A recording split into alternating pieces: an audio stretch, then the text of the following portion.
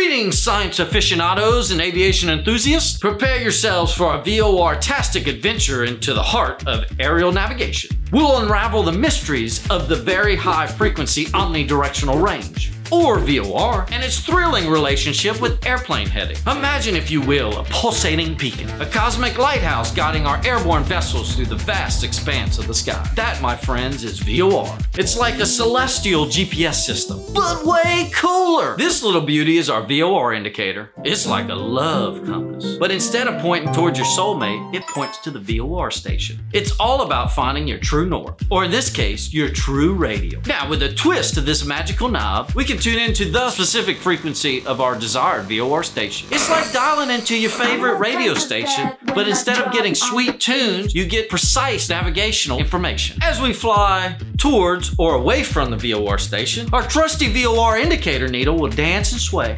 revealing our position relative to the station. Now, imagine our airplane as a tiny ant crawling on a giant pizza. Our VOR station is the one delicious pepperoni in the center, and the radials are the slices radiating outwards. Our airplane's heading is the direction the little ant is facing. The VOR tells us which slice of pizza we're on. That's the radial.